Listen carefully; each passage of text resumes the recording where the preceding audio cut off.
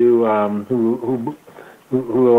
Native Americans from the reservation, who themselves are searching for Bigfoot, and they've had their own experiences. One of which was very similar to the terrible smell you had, and so they're kind of convinced that they're gonna hunt down Bigfoot and find them. They go out hunting Bigfoot heavily armed with AR-15s and big 44 pistols. A little different than the average Bigfoot guide leader. Now, I'm going to jump in there. I've had several Bigfoot hunters go out and tell me when I have interviewed them on the show, I go, what do you go out there when you're out there looking for Bigfoot?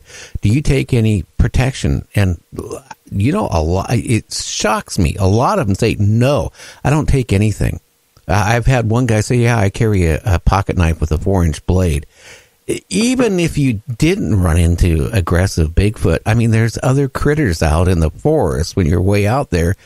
You're crazy. There's even crazy people out in the woods. You never want to go out there without some type of protection. And I just had to put that in there. Yeah, I think a lot of us use that we come in peace type approach. I carry bear spray, but that's about really all I ever take when I go. So getting back to Dulcie, when we talked to a lot of Native people, men, women. They all have their experiences. Some are Bigfoot, some are orbs, some are strange other things that scare the heck out of them. But they're not very willing to go on camera, which is pretty typical of Native people. What we did find through our two guys, the sort of the town crier of the reservation, who everybody tells the story to, and he was happy to go on camera and talk about his own experiences and other people's experiences. The wife and the mother of the son had her own experience, kind of a white Bigfoot on a road when she was driving to the reservation from another town, and it scared the heck out of her. And mostly, these Native people were kind of scared by they weren't embracing their paranormal phenomena at all. It kind of bugged them in general. The sheriff, the guy the father who took us on was an ex-policeman on the reservation, so he got a lot of reports too. And at one point he said he stopped this military van that had a cage in back, and he wouldn't say what was in the cage, but he said he'd never told that experience before, and the guys driving it were military, and he stopped them for speeding. And they said, and he said, just let us go, and he felt it'd be best to just let him go on, and he was unwilling to tell us what was in the cage in the back of their vehicle. So something's going on there. We didn't capture anything at all. We went on your typical Bigfoot hunt day and night. We saw maybe a footprint in one area. But most of the time when you go out hunting for these paranormal Bigfoot creatures, nothing really happens. That's the general experience. They seem to be controlling, the events that you're going to have. So it's just likely it's going to happen when you're just sitting around doing nothing than you're actually trying to hunt them down. Except in these hot spots. These hot spots we're beginning to encounter. I have a good friend actually, comes on my show quite often, and actually has seen Bigfoot quite often. And it, again, they have not shown any aggression towards them, and it's always in the same area. But again, I don't know. I just don't know if there are a flesh and blood creature, or if they're a shapeshifter, or maybe a alien of some sort. But all I know is I can tell you this. When I was up in the Canadian Rockies, I wasn't looking for anything. I couldn't bring a weapon into Canada, so we had no weapons. We were dumb. We didn't even think about bear spray or anything, and here we were out in the middle of, nowhere. And the bad part for us, and Alan, you're smart by using, carrying bear spray, because when we got back to the car and we took off and we drove about 15 miles, we ran into a little country store and we stopped. The owner of the store knew we were really shook up, And we said, we saw Bigfoot. I mean, we were really emotionally gone at that point. And, the guy said, yes, there's been Bigfoot reported in this area quite often. But he said, what really scared me, he goes, a week before that, there was a man and a wife that went out, hiking. And she either got hurt or got sick. He went to get help. By the time, a couple hours later, by the time they got back with help, she was half eaten by a bear. So, I mean, people, if you're going out there looking for Bigfoot or going out in the forest, I really recommend even more something stronger than bear spray, because you could run into, depending on where you're at, you got cougars, you got mountain lions, you got bears, you got other things that can attack you. And I tell you what, your life is worth more than, just not carrying something. It's crazy not to. Yeah, for sure. You got to be careful out there. Can you hear us? Yeah, you're there. I heard a little buzz for a second, but you guys are there. Yeah, we got these old landlines, so our phones are starting to go dead. We just switched phones. But, do you think that creature that chased you could have caught you if it wanted to?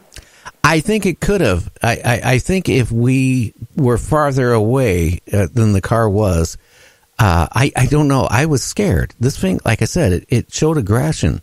I mean, the screams it made, that was enough to, scare you. I served in Vietnam, like I said. This scared me worse than anything in Vietnam. I haven't wet my pants since I was like in kindergarten.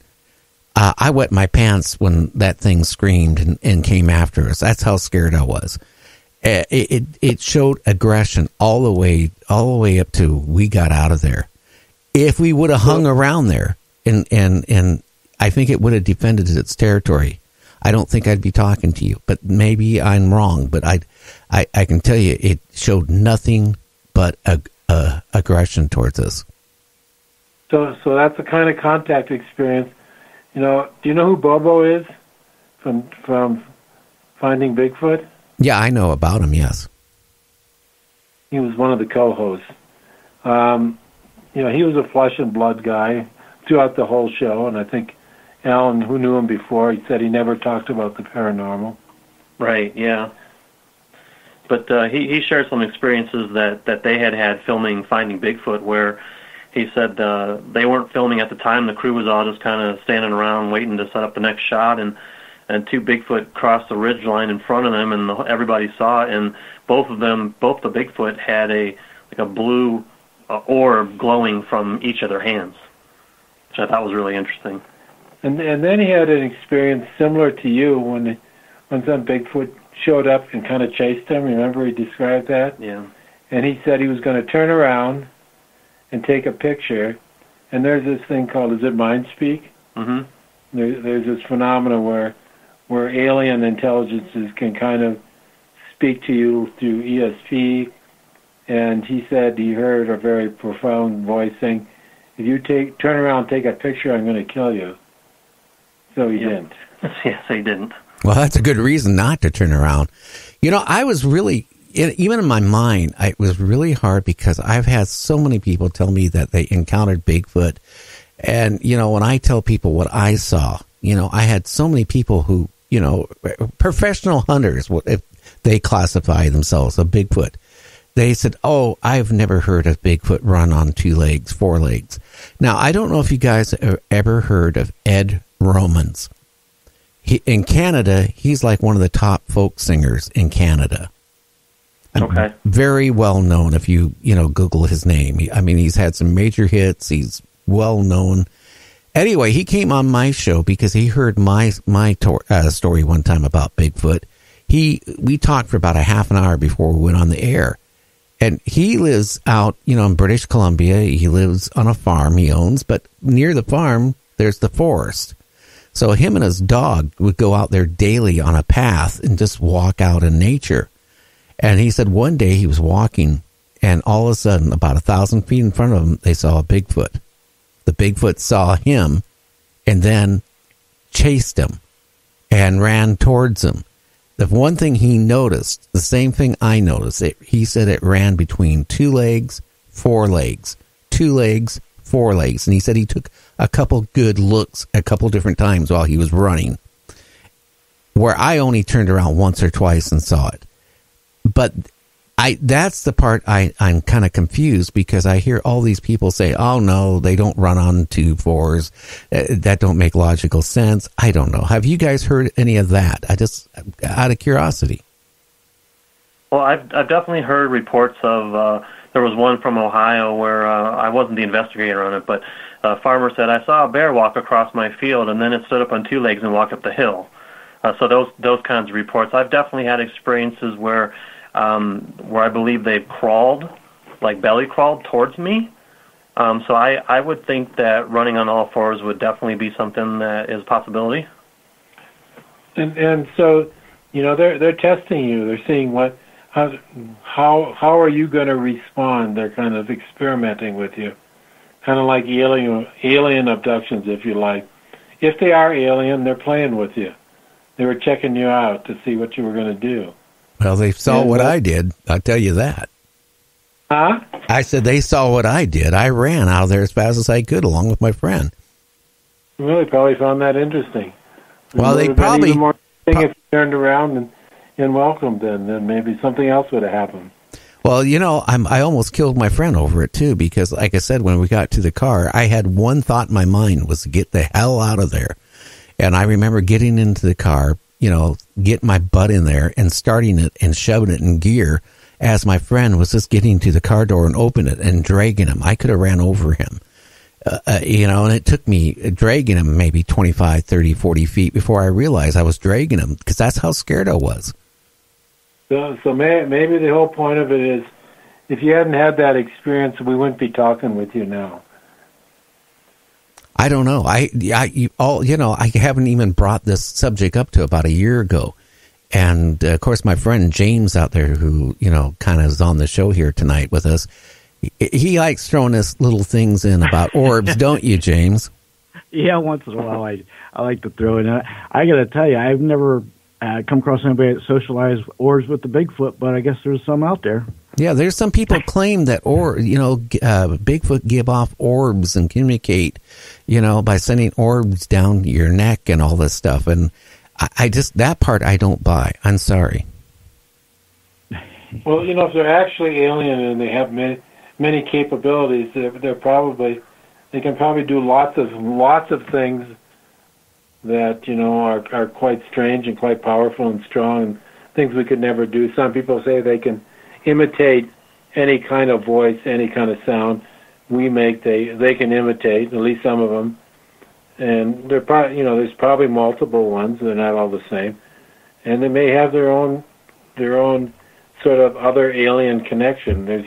I think there are more experiences, more people are talking about them, and I believe it seems like they're moving towards some sort of singularity in itself, which is probably the realization that there are aliens and they're kind of here already, which they should be, considering what the number of possibilities for other life that people are projecting now in the time frame, where they could be 300 million years ahead of us, and they certainly could have gotten here, whatever they are, and if they're probably here, they're not flesh and blood, because that seems to be a bitch to travel these long distances in our kind of feeble little bodies. Oh, yeah. Hey, now we're going to have to go on break here for about 4 minutes at the top of the hour. You guys want to hang around for the next half an hour, and we'll kind of wrap it up. But I will say this, I do believe there is aliens abducting people, because I've had Calvin Parker, for example, on my show. I've had Timothy Cullen and a whole bunch of people that claim that they were abducted by aliens. And you know what? Virtually all of them said that they thought their encounter was evil. Anyway, I'll let you guys think about that during the break. Go get a cup of coffee or whatever. We'll be back in 4 minutes. You're listening to Night Dreams Talk Radio with our guest, Ronald Meyer, and his friend Alan. We'll be back. Should I go get my other phone?